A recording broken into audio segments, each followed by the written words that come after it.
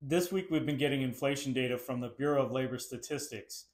In my previous video, I covered the CPI, the Consumer Price Index, and CPI inflation came in at 2.7% at an annual rate, which was lower than what was expected.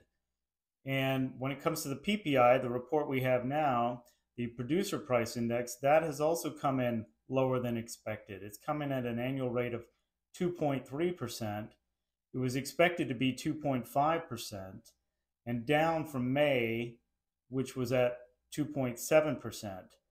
So the reason this is important is because we've had tariffs now for 5 months on lots of goods.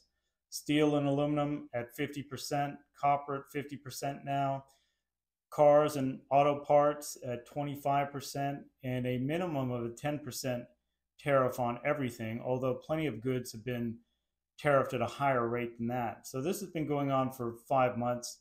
We've collected over $120 billion in tariffs this year, but the tariff prices are not showing up in inflation. And in fact, we even have declining prices in countries like China.